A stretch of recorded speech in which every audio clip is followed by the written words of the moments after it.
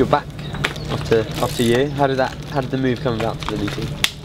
I talked a lot with the team, and then we found a solution that it can work out. And yeah, me and my friend Gerald was already racing last year in the team, and he was really happy about it. So that was actually maybe the main part why I moved to the team. What were you doing in that year off, or that year in between? Oh, I was riding, hiking, enjoyed my life a little bit. So actually I had a good and relaxed summer. Yeah. And how do you feel coming back? Do you feel like it's a new start? Like, do you feel reinvigorated?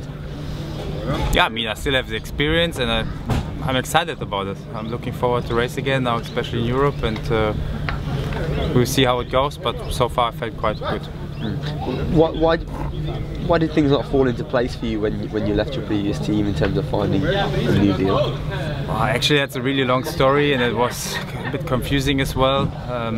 But I think I talked a lot about it, and now I just would like to look forward, and that's a past, and yeah, it doesn't help to think about it too much anymore.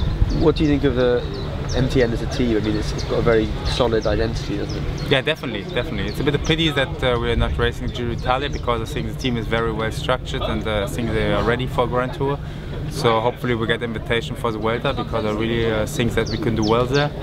And we're working really professionally. I'm not positive or surprised, but it's very well structured, and I think it's a good team to perform well as well. What's the morale like within the squad at the start of the season? The morale is quite high. Everybody's motivated. I think we had a good training camp so far, and everybody's excited to race as well. So I think we can do well during the spring already.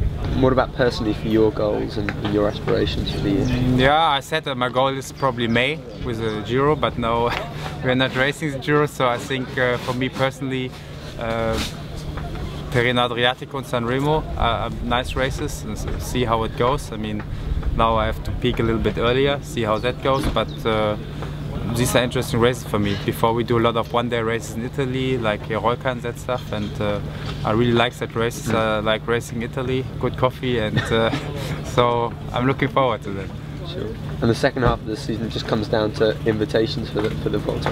Yeah, I hope we are racing there. I mean, I like that race, and I think we are ready for that. I mean, even now I trained good and intense in the climbs here, and I think the African riders, they are really good climbers as well. So I think it would be exciting for international cycling as well to bring an African team to a race like the Vuelta, and I think we're ready for it, and I think we can be confident.